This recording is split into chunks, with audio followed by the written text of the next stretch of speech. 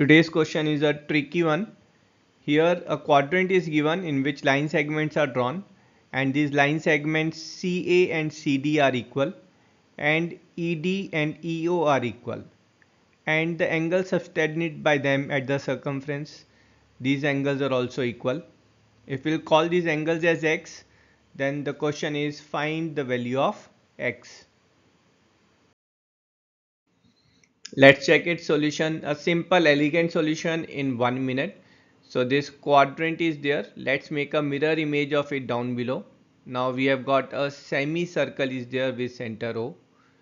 Now let's join AE.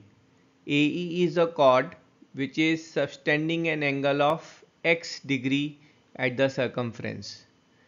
So the angle subtended by the chord at the center is twice the angle subtended at the circumference.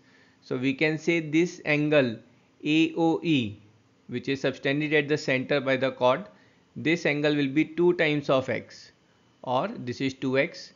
Now this triangle is isosceles triangle, so opposite angles have to be equal.